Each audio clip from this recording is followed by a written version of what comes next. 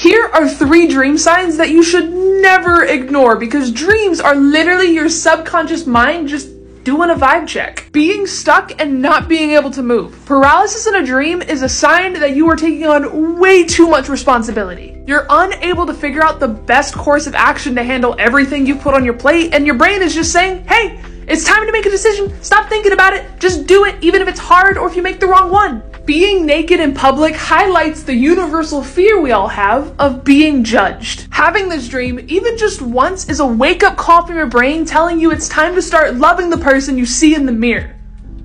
Falling is your brain's way of telling you that you feel out of control in your life. So if this is a reoccurring theme in your dreams, that's probably a good indicator that it's time to try some anxiety-fighting activities like yoga, meditation, or my personal favorite, smoking weed.